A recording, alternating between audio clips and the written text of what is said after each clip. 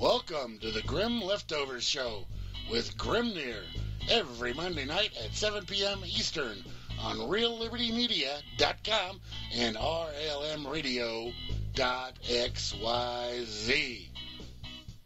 Yeah, it's Monday night once again, and here I am, Grimnir, with the show Grim Leftovers. This is the second of these shows, and I'm glad to have you all here tuned in this evening with me to see where we're going to go on this particular evening. For those of you not familiar with the Grim Leftovers show, let me just tell you what I say about it. It's just old news stories that I didn't have time to get to on the Freaker's Ball. I try to bring some back around and get them here to you, and we'll see how that goes on this second airing of the Grim Leftovers program. So welcome to everybody here on reallibertymedia.com or any of the other places we may be broadcasting, which could be Spreaker. That's right, we are on Spreaker, and on freedomsnetwork.com and on realliberty.org. And if you got the tweets and you tuned in from somewhere, welcome to y'all out there. If you're on minds.com, come on over to reallibertymedia.com. Jump on into the chat, and you'll have a good old time over here. Let me tell you that. So anyway, thank you all for tuning in. Let's just get right on into this, shall we? Oh boy, I'm trying to do things a little bit different to make a little smoother flow as we go along here. Anyway, so the first story comes from pjmedia.com from October 17th of this year. And it's titled, "Thanks, Common Core. ACT scores for the class of 2018, worst in decades." Yes, indeedy. The creators of the ACT test announced on Wednesday that scores for the class of 2018 are the worst reported in decades. Math scores, in fact, are in freefall among the ACT-tested U.S. high school graduates, falling to their lowest mark in 14 years. According to the Condition of College Career Readiness 2018, the ACT's annual report. The report includes ACT tests from all 50 states and the District of Columbia. The percentage of ACT tests graduates who met or surpassed the ACT college readiness benchmark in math, suggesting they are ready to succeed in a first-year college algebra class, fell to its lowest since 2004. The report declared with only 40% of 2018 graduates meeting the benchmark, down from a high of 46% in 2012. The average ACT math test dropped to its lowest level in 20 years, 20.5 on a scale of 1 to 36. American students scored 21.1% in 2012 and 20.7 last year. Do you have kids at all? Any of y'all have kids out there? Are you sending those kids to public schools, which anytime basically, and let me just state this clearly and without question here, if you hear the word public being used, you can replace the word public with government. So when it says a public school, it means a government school. And what do they do in government schools? They indoctrinate you. Yes, indeed. They want you to believe the government is a necessary thing that you need to have hanging around your neck to drag you down, to brainwash you, to convince you to be a good worker, a good soldier, a good voter, a good citizen. Yeah, so anyway, if you got kids and they're in one of these government schools, if you could find a way to do it yourself at home or in a community group that's separate from any of the government indoctrination, and then do some serious unschooling on them, you'll have a much, much better chance with that child coming out and being a successful person, not brainwashed, and also they'll be a free thinker. They'll be able to come up with ideas on their own. Yeah, so that's just something that you might want to consider. if you do have children, because if they're in one of those schools, first off, they're not learning anything anymore. Maybe at some point they learned something, but at this point in time, all they're getting is just the pure propaganda, teaching them how to be sensitive to everybody's whatever. It's nonsense. I don't know how any buddy could keep sending their kids there. I understand it's very difficult, especially since everything costs so much now, and you make so little money, and you got to have two parents working at least in order to get your your kids and your family through life. But if you could find a way, find a way. That's all I'm saying on that. So hopefully, yeah, whatever. Just let it be known that whatever your kids are learning, if they are in a government school, you might want to every evening, whenever you got time, sit them down. I know you're tired from work, but sit them down and try and find out what they picked up during the day and straighten them out on that. Relieve them of the propaganda that they've been fed, and also educate them about the proper ways of doing whatever it may be: math, science, English, any of those kind of things, if you have the knowledge. If not, somebody in your community does, somebody in your group of friends does, that could help out. Just saying, that's not the kind of thing you want to have going on with your children if you have children. All right, moving on. Story number 2. Hey, look at that thing there. Barman, yay, I love leftovers. Oh, that was Grammy. Grammy tweet. Oh, let me say hi to the folks over here in the RLM chat, by the way. Yeah, we got the Moose Girl and Kate and Anton, Asmo and Chalcedony, Chloe, Graham Z and Don C and Mr. Brow and Pondergander, who's going to be doing his new show coming up at the beginning of next year. And it's going to be called Reading Blog, something like that. I'm sure he'll instruct me on that. Then we got the Poxified and Miss Rain, and Rob Works out there and roams, and Vin E, who is the Pondergander by himself, by any other name, and Phantom and Beetle and Cyborg Noodle, Dakota and Frumpy and Gromit and Java Doctor and JJ's Kozu and Moe and Motley Alaskan there, Nenson Dubois, Poxified Home, and who did I miss up here? I thought I missed somebody. Maybe not. And we got Sock Puppet and the Skittle Bot. And we got a dead duck here in the chat. All right. Moving on, as I said.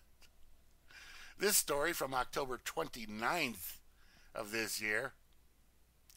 Unpatched Microsoft Word flaw could allow hackers to infect your computer. Imagine that. Imagine that. Let me share my little bit from this that I have up here. Cybersecurity researchers have revealed an unpatched logical flaw in Microsoft 2016 and older versions that could allow an attacker to embed malicious code inside of a document file, tricking users into running malware on their computers. Apparently, Microsoft has no plans to fix the issue and says its software is properly interpreting HTML as designed, which may or may not be true. Radio Writing Series, Vinny says, is the name of that new program that we can expect to come up at the beginning of the year. So anyway, this here, discovered by researchers at Simulate? I don't know. The bug abuses the online video option in Word documents, a feature that allows users to embed an online video with a link to a YouTube as shown. It's shown here in the article. The links will be in the post-show blog. Anyway, when a user adds an online video to an MS Word document, the online video feature automatically generates an HTML embed script, which is executed when the thumbnail inside the document is clicked by the viewer.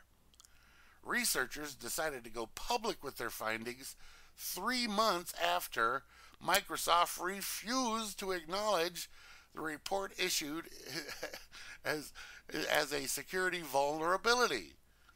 Since Word doc files are actually zip packages of its media and the configuration files can easily be opened and edited, according to researchers, the configuration file called document XML, which is XML file, default XML file used by Word, and contains generated and embedded video code, can be edited to replace the current video iframe with code with any HTML or JavaScript code that would run in the background.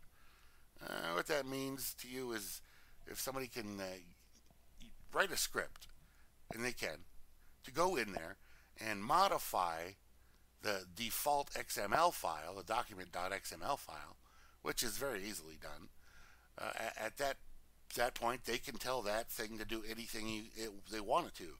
So when a user clicks that little icon expecting a video to open, what's going to happen is that malicious code is going to run on your machine, and then you'll be hosed for certain. So anyway, if you want to know about Microsoft and malware, they're pretty much synonymous. Pretty much all Microsoft products are indeed malware. Adware, virusware, whatever you want to call them.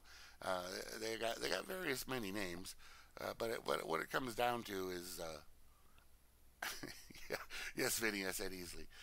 What it comes down to is that Microsoft loves spying on you, and they love controlling what you're doing on your machine, and they want to keep you using their products, and trying to tell you that one of their products is flawed in some way is not to their benefit.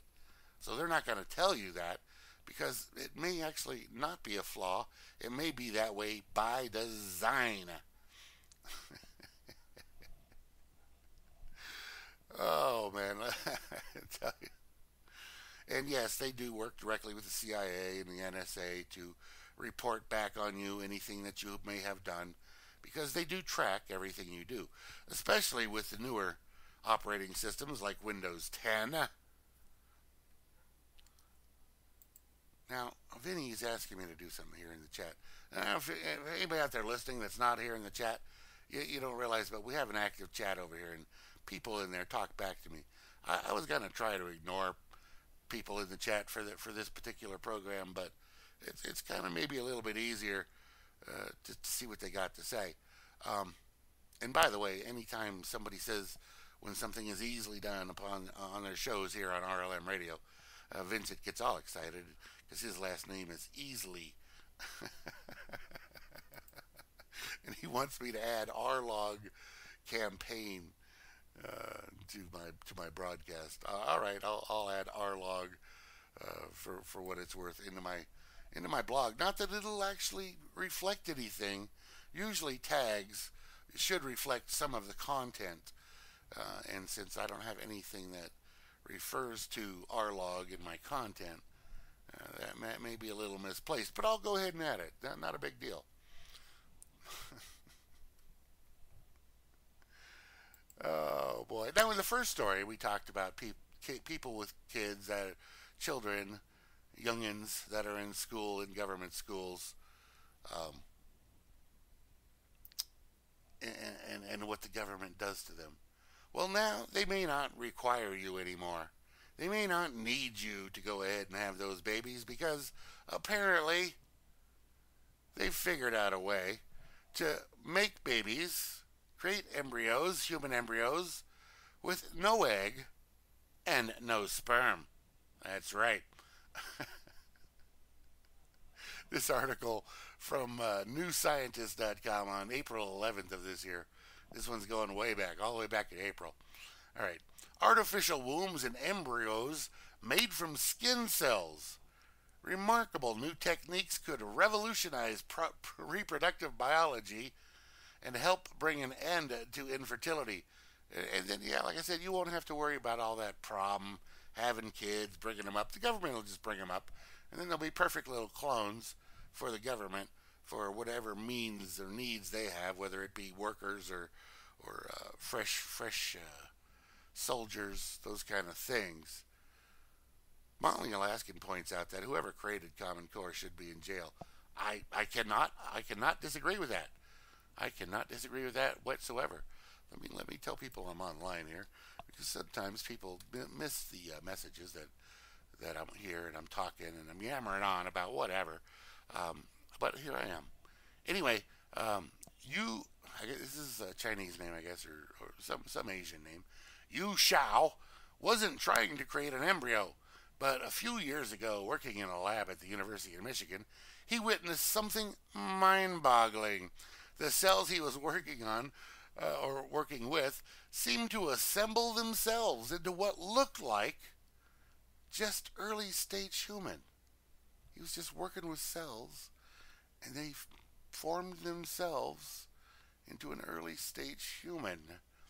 We were looking for something else, said Shao, a bioengineer now at the MIT, but serendipity hit.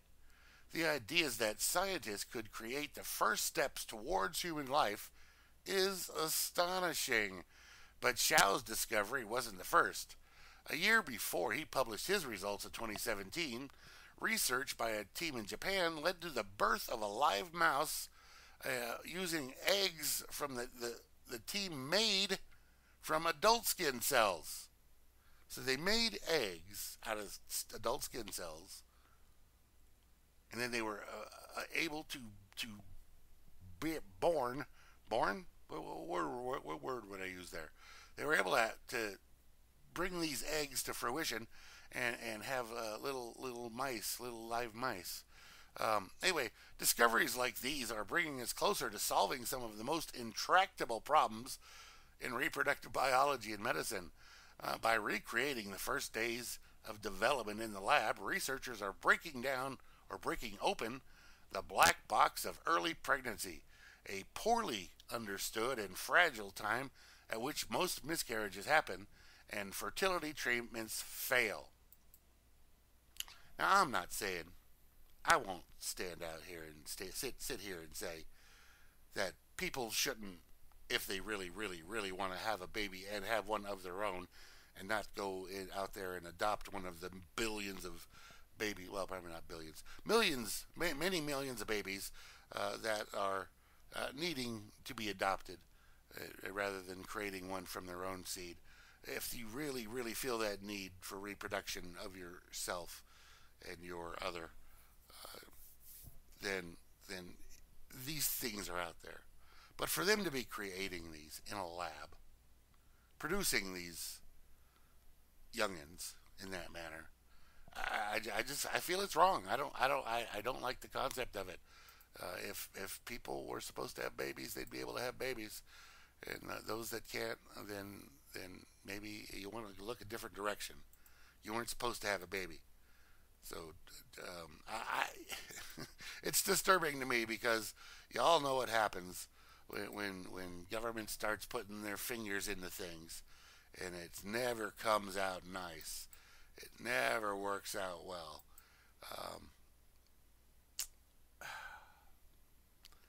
So there's going to be some serious atrocities going on if they are able to create humans without egg and or sperm.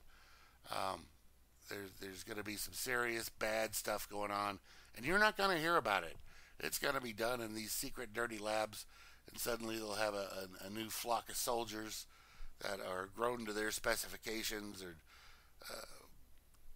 it's bad news. It's just overall bad news. So I don't really know what else I could say about it, but I'm against it. I like technology. I love technology. I just don't like what's done with it after it's created, and that can go for anything, any technological advances, because the evil people, whether you want to consider that the government or the global banksters or whoever, evil people get their hooks into this technology, and they do bad things with it, and it's just bad. Let me just leave it at that. Now, I have a story here from November 1st, but before I give you much of the story, I'll give you the headline. Janet Yellen throws shade as Bitcoin turns 10 years old. Today, the 17th of December, 2018, is the 1 year anniversary of Bitcoin's peak as far as its value versus the fiat currencies, the dollars and other fiat currencies around the world. So 1 year ago today, Bitcoin was sitting at nearly $20,000, very nearly, and today it's at about 3,500, which is actually an improvement over like the past few days. But so if you invested heavily in Bitcoin at $20,000, I feel really sorry for you. But I think you should just hold on, hodl, hodl. Yeah. Rome's is talking about how they discovered that embryos were creating themselves by accident. Yeah, I guess it is neat, but it's something interesting. I just have high concern going forward with what they do. They have bad intentions, and they do things badly. So yeah. Anyway, back to my news story here. um, Cryptocurrencies have no place in the global economy as the legitimate unit of money, according to Janet Yellen, former chief of the Federal Reserve. I'm not a fan of the Bitcoin. Let me tell you why, Yellen told an audience during a live panel at the 2018 Canada FinTech Forum in Montreal. Yellen, and get this here. Yellen said that cryptocurrencies like Bitcoin lack the necessary characteristics typical of fiat money. So what she said and what she believes is that unless it's fiat money or has the characteristics of fiat money, meaning it can be created at will by a certain source that controls the money supply, then it doesn't really count as a money, as a currency, as something of value. If it's not centrally controlled and created out of thin air, then doesn't have any value. This is what these people, the Federal Reserve and the rest of the global banksters, actually and truly believe. They think that anything that's not within their control is worthless. Going on. It has long been thought that for something to be a useful currency, it needs to be a stable source of value. And Bitcoin is anything but. So you people in the Federal Reserve creating trillions of dollars out of nothing to feed to companies that are failing and dropping the value of that currency overall of how much your purchasing power for each single dollar is by a significant amount. That's stable. That's what you're telling me here, Janet. That if you can create it and control the value of it by increasing the supply, that's stable. But something like a Bitcoin, where there's only a certain amount that are ever going to be produced, and they can only be produced at a certain rate, using a certain methodology that costs a lot to generate each one, that's of no value. But your stuff that you print, and I'm not even going to say in paper, because they do it all electronically. There's no, and all they do is got to press a few buttons, bing, bam, boom, and in a couple of seconds, there's suddenly an extra trillion, 3 trillion, 10 trillion, 20 trillion dollars that reduces the value of every other dollar that's already been out there. But they control it. So to them, that's value. To the rest of the world, it's, hey, I just got screwed, and I didn't even notice it. I had $40 in my pocket, and I was able to go and fill up my gas tank on my car. But now I got $40 in my pocket, and I can only get a half a tank of gas. Oh, that's stable. Oh boy. She says it's not used for a lot of transactions. It's not a stable source of value. Well, the reason it's not used for a lot of transactions is government doesn't want it to be. So anybody that starts trying to use Bitcoin for various things or other cryptocurrencies for various things gets their head pounded in by the government. They don't want somebody else playing their game. It's their game. Don't you get it? Anyway, Yellen's comments were made on the eve of Bitcoin's 10-year anniversary, October 31st, 2008, which marks the day the first Bitcoin white paper was published by somebody supposedly named Satoshi Nakamoto, a pseudonym whose real identity has never been identified. The paper outlined the use of a purely peer-to-peer version of electronic cash that would allow online payments to be sent directly from one party to another without going through a financial institution, which formed the basis of the blockchain integration in the economy. Since its inception, Bitcoin has been one of the fastest growing and most volatile investable assets. It's not supposed to be an investable asset. It's supposed to be a currency.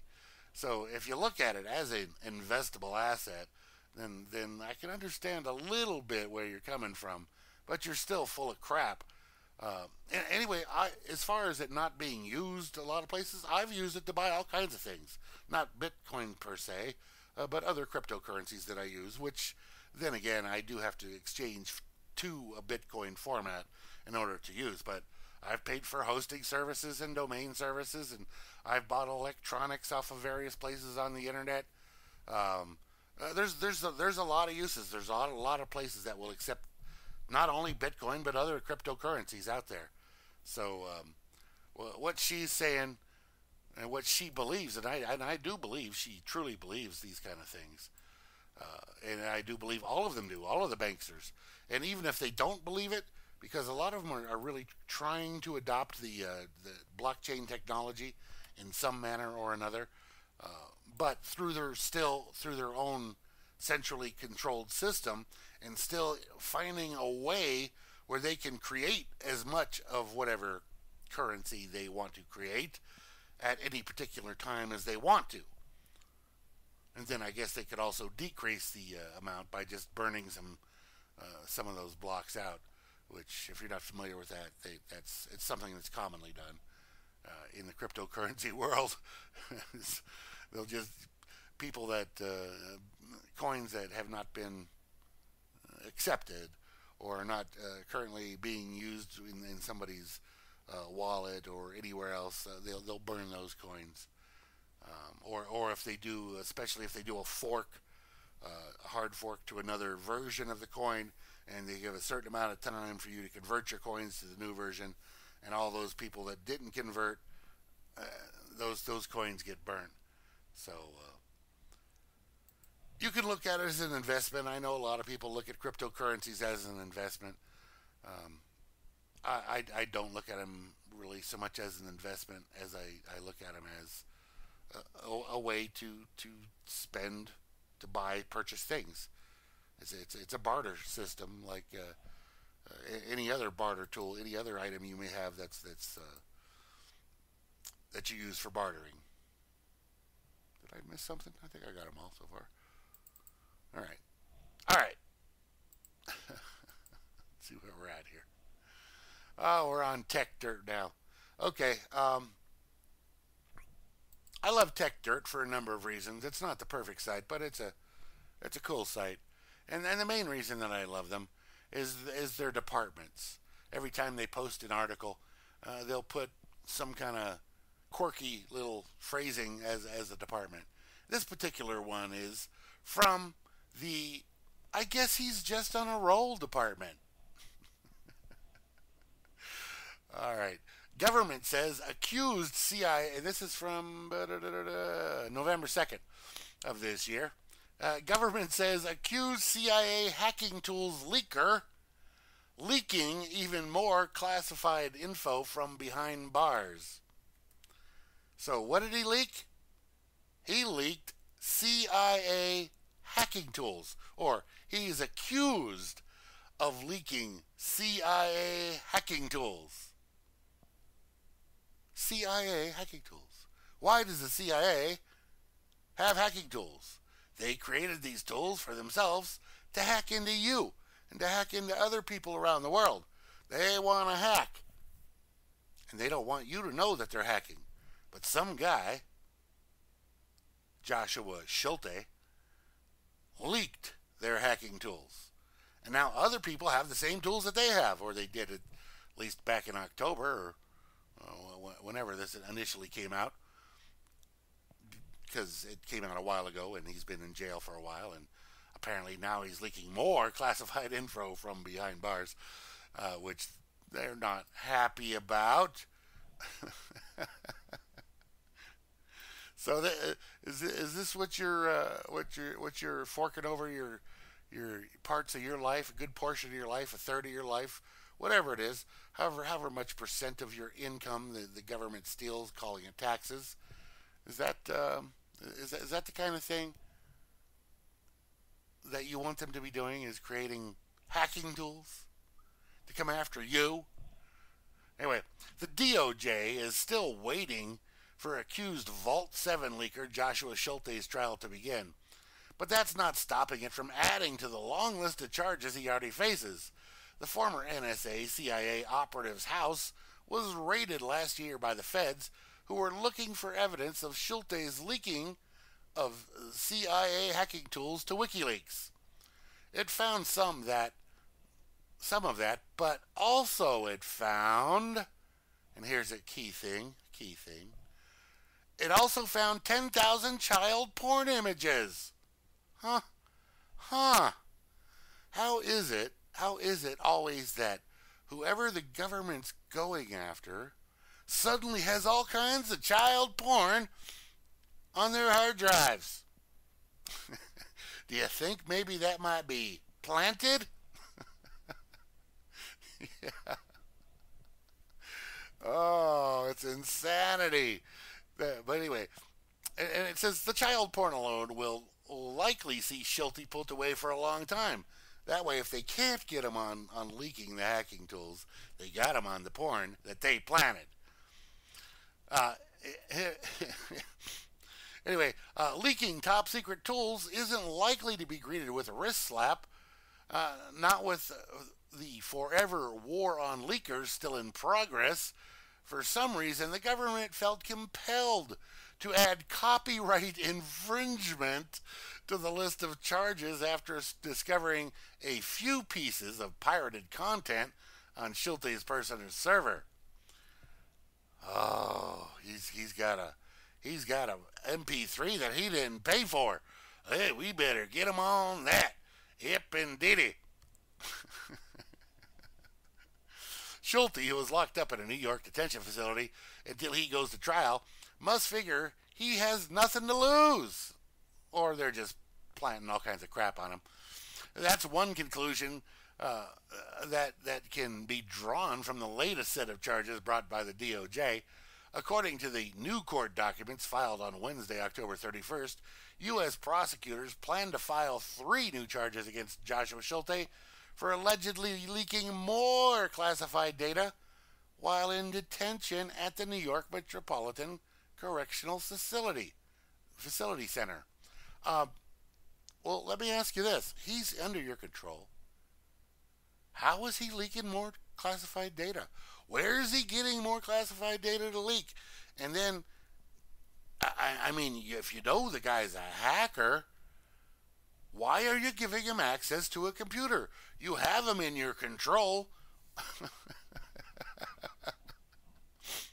The filing is quite the read. According to the allegations, Schulte had access to multiple smuggled cell phones and was using them to disseminate info to third parties.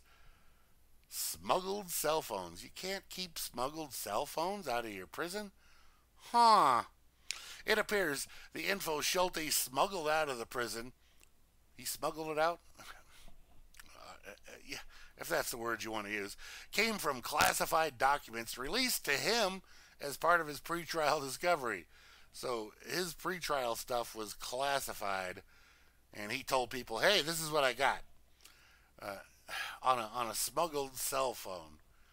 All right. Now the DOJ has stripped him of access to classified documents, which, you don't think that might have been a good thing to do ahead of time, supposing you're not lying? If you know he's a leaker in the first place, you're going to hand him classified documents? Oh, God. A flurry of paperwork and a search of Schulte's housing unit turned up a number of things, including a new form of encryption. And if it's not their encryption, they hate it. If you encrypt something, they don't like that. If you put a password on something, they don't like that. Anyway, given the FBI's recent history, it probably should be a little more careful when it discusses encryption. A few years of going dark narrative was upended by the agency itself, which revealed it could not competently count physical devices in its possession. It doesn't even know what it's got. The ever-inflating number of impenetrable devices was suddenly, and embarrassingly, converted to an asterisk on multiple FBI DOJ web pages, with footnotes stating that updated number would be provided at the agency's convenience, which means never.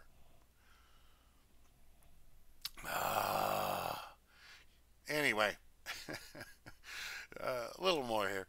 Now there's this. The DOJ prosecutor relaying the FBI's message about significant encryption, whatever the hell that means, to the federal judge presiding over the case.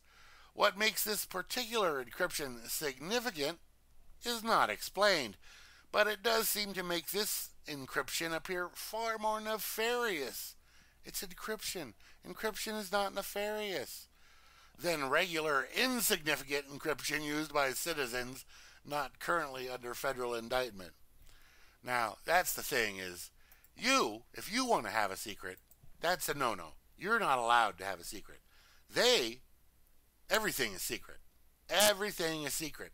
And if you do actually find out something about something bad that they've been doing, which is pretty much everything they do is bad, they have a policy, and it's called deny everything. Deny everything. That is the government's policy.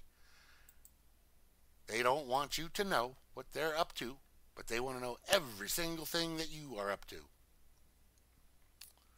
Let me get a sip of water here real quick.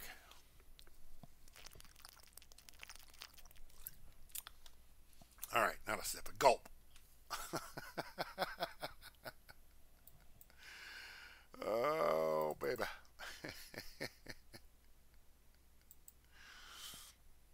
Let's go on to the next thing we have lined up here. From the activist post on November 2nd of this year, U.S. National Toxicology Program, NTP, research reveals cell phone radiation causes cancer. Yeah, I think we were aware of that. The FDA couldn't give a crap.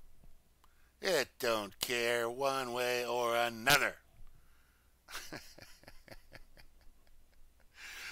Like I said, this is on activist post by B.N. Frank. Decades of research had already proven that exposure to all sources of cell phone and wireless Wi-Fi radiation was harmful way back in 2011, when the WHO, the World Health Organization, classified it as a possible carcinogen, in the same category as engine exhaust, lead, and chloroform. At that time, many doctors and scientists said there was enough research proving that it should be classified instead of at least as a probable carcinogen. But that didn't matter. Not one iota. Time marched on, and more research proved that the exposure to all sources of cell phone and wireless Wi-Fi radiation are harmful, and in ways other than cancer risk. Yes, they are. yesterday when this article was printed or released, more results from the U.S. government funded and national toxicology program research on cell phone radiation revealed that exposure definitely, there's not even probable anymore, it's definitely causes cancer. This was expected by many, including maybe insurance companies who don't cover wireless exposure risk anymore. Regardless, the FDA is not gonna do one goddamn thing about it.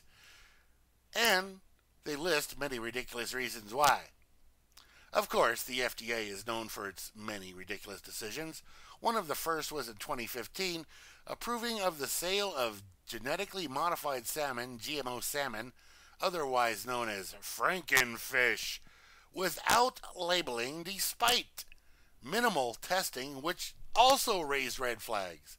That's right, they did a little testing on it, and that raised flags, and they said, meh, it's fine. Let that fish go out into the market. In fact, an online search quickly reveals all kinds of FDA bad decisions. FDA fails to protect Americans from dangerous drugs and unsafe foods. FDA blunders. There's a bunch of links here in this article that you can take a look at. FDA head of opioid epidemic, one of greatest mistakes of modern medicine. That was from a former FDA head. FDA whistleblowers sue agency, claim retaliation over unsafe medical device. Seven dangerous medications the FDA should never have approved. These are all links that you can search from in this article or read from this article. And there's even this. Remove CDRH Director Jeffrey Shuren from FDA. Ay caramba! I love that. Anyway, so should we really trust the FDA's decision to blow off research results when others say we shouldn't? And they list a whole bunch of people here that say that yes, this cell phone radiation causes cancer. Coincidentally, within the last week, or the last week since this was created, there has been much news reported about the Silicon Valley parents freaking out about their own kids' use and exposure to technology. Think of any of that has anything to do with radiation exposure too? Excuse me.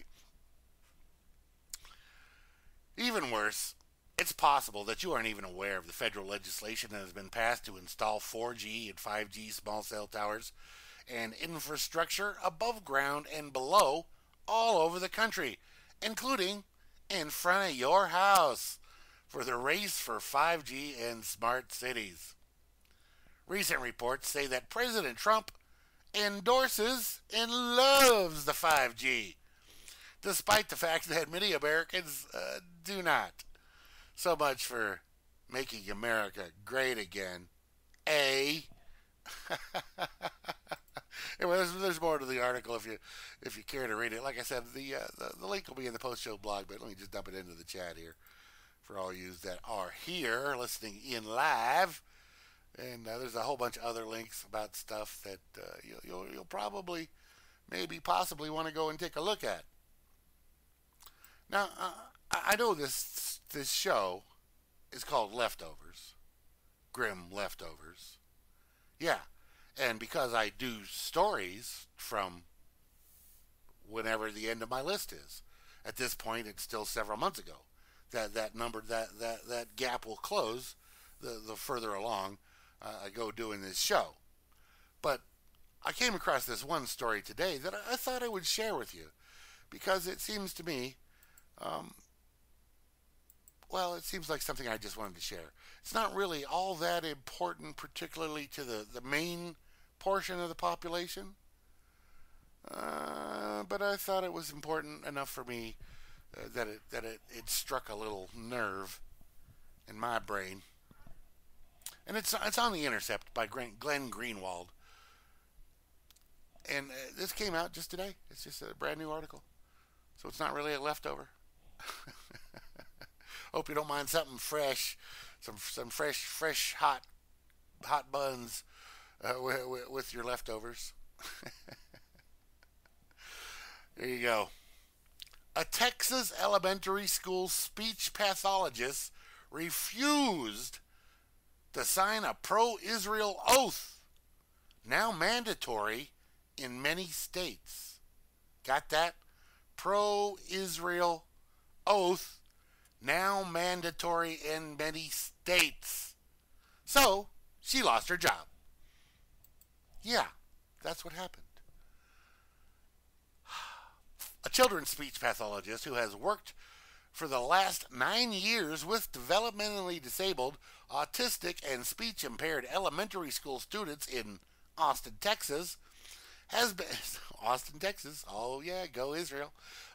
Austin, Texas has been told that she can no longer work with the public school district after she refused to sign an oath vowing that she does not and will not engage in a boycott of Israel or otherwise take any action that is intended to inflict economic harm on that foreign nation. That one. Not other ones, just that one. A lawsuit on her behalf was filed early Monday morning. Today? Just today, baby, I guess. Anyway, in a federal court in the Western District of Texas, alleging the violation of her First Amendment right of free speech. The child language specialist, Bahia Amwai, probably of, some Arab descent there, is a citizen, U.S. citizen, who received a master's degree in speech pathology in 1999, and since then has specialized in evaluations for young children with language difficulties.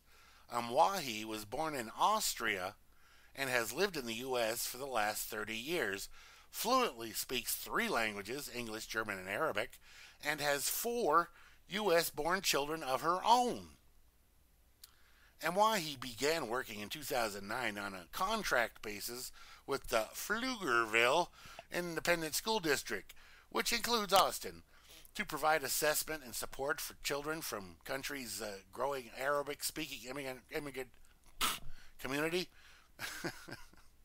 The children with whom she has worked span the ages of 3 to 11. Ever since her work for the school district began in 2009, her contract was renewed each year with no controversy or problem. But this year, all of that changed.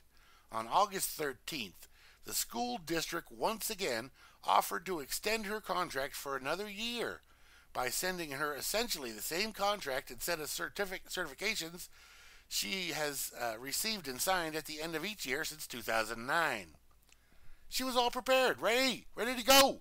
She was going to sign that contract renewal until she noticed one new and extremely significant addition.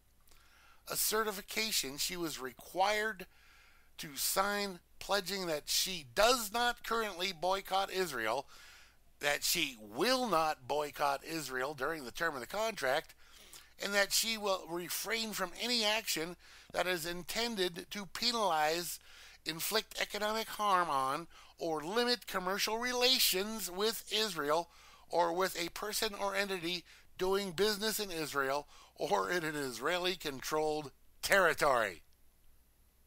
Pflugerville, yes indeed, Kate. The language of the affirmation, Amwai was told she must sign, reads like an Orwellian or McCarthyite self-parody. The classical, or the classic, not classical, political loyalty oath that every American should instinctively shudder upon reading.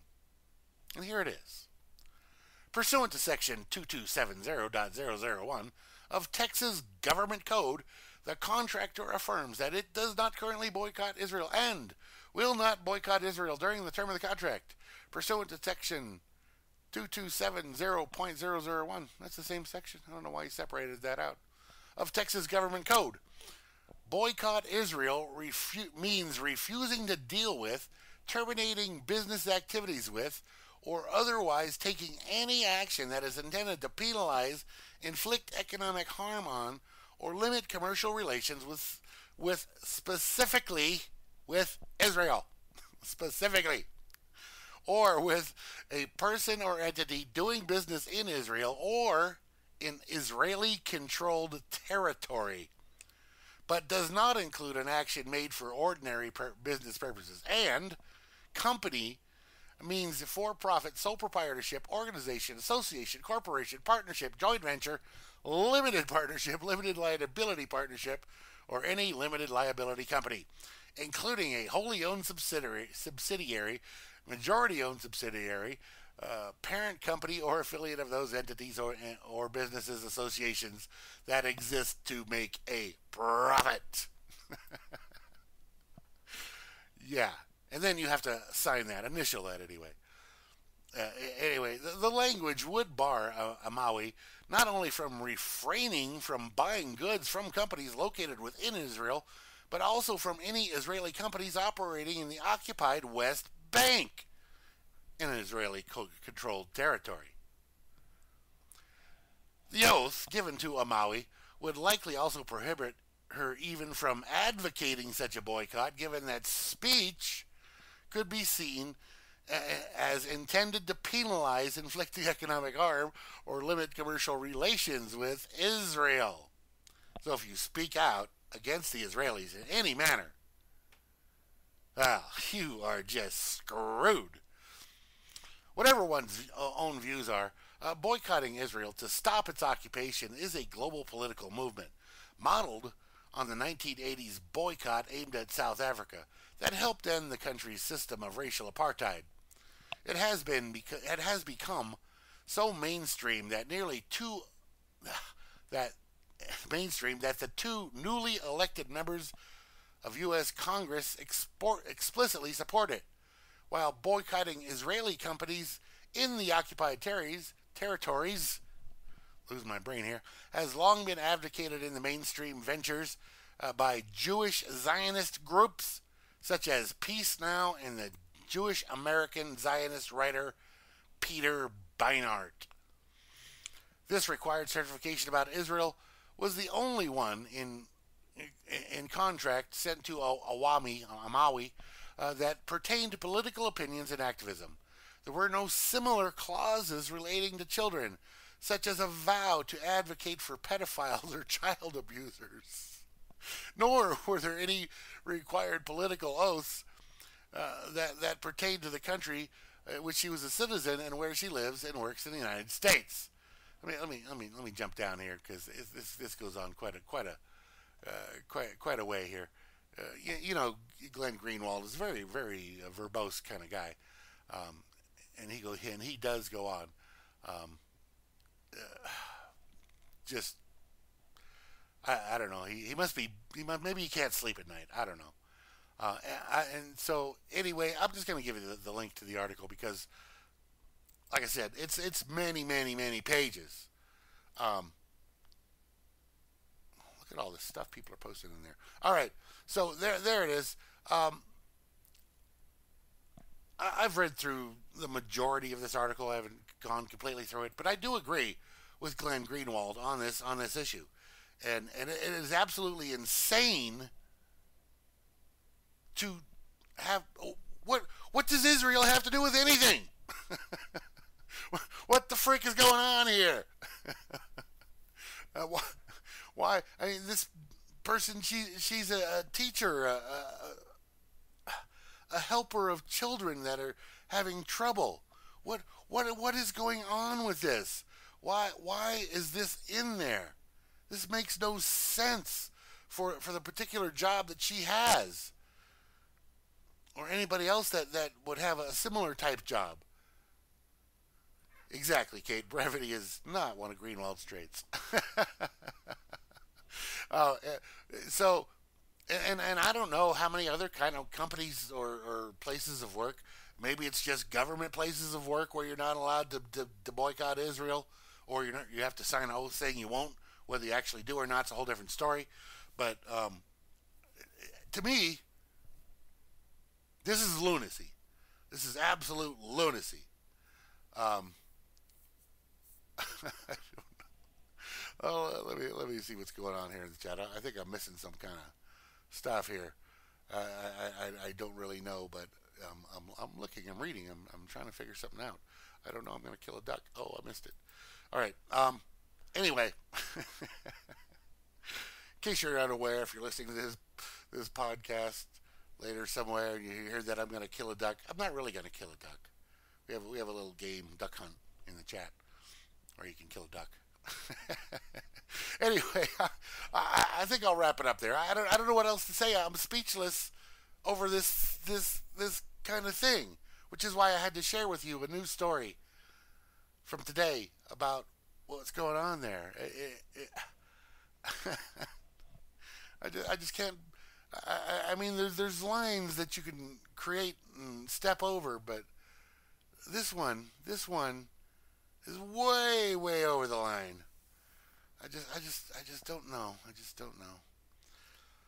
Anyway, I'm gonna, like I said, I'm gonna wrap it up there.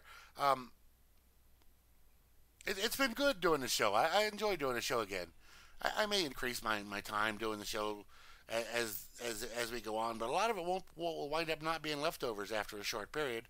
So I named it leftovers for that reason, but we'll see. We'll see what happens. Um, as far as that goes, I guess I could just keep it called leftovers, even if it becomes news stories, just because leftovers are tasty, as people have stated. Anyway, tomorrow at 1 p.m. Eastern here on RLM Radio, you got Flash somebody doing his show In a Perfect World, and possibly co-hosted by Vinny or Rob Works or who knows who. Sometimes people join him on the show and they have a good discussion on various things.